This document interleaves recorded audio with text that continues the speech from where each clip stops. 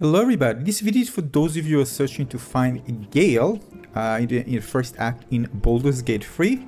So remember, we're going to start at the beginning. This is Overgrown Ruins and the location of Gale is here, alright, near Overgrown Ruins. So let me show you.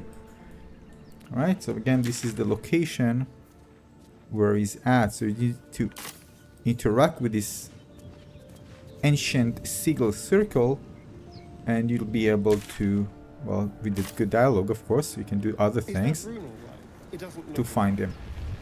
You are unable to approach the sigil on the stone. Magic glitters and swirls from it erratically. A hand? Anyone?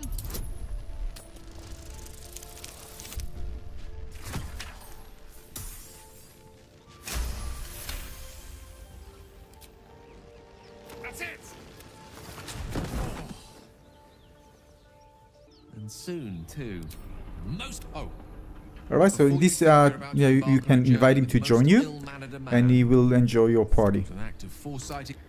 And in general, it's very good to have a wizard, by the way, with lots of selection of spells that you can use, which is really fun, by the way, because you're going to discover lots of spells in the game.